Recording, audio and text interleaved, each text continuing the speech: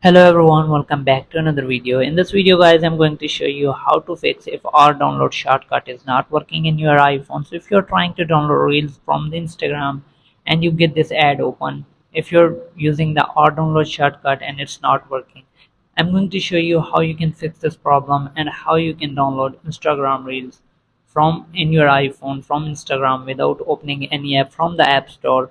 Let me show you how you can fix this shortcut. So let's get start the video. Before we start the video, hit the like button.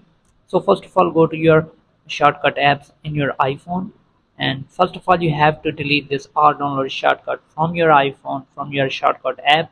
So make sure that first of all you click on edit and delete the shortcut. So once you have done this, now open your Safari browser and search for candlecode.com website.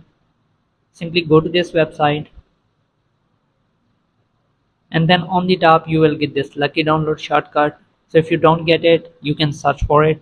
Just simply open this lucky download shortcut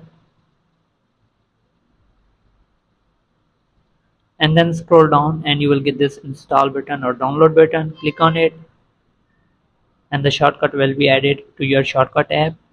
Simply click on add setup, then click on next, click on next, click on add shortcut. Once it's done, you can go back to shortcut app.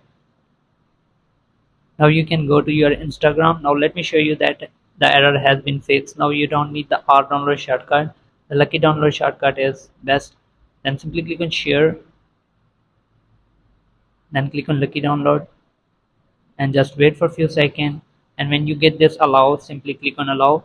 So it's just for one time. You have to allow it. So here we go. Now as you can see, it's done. Now if we go to the camera roll, we can see this reel downloaded. So here you go. As you can see, the reel is downloaded in the high quality without getting any error. So hope this video helps you to fix your problem. Thanks for watching.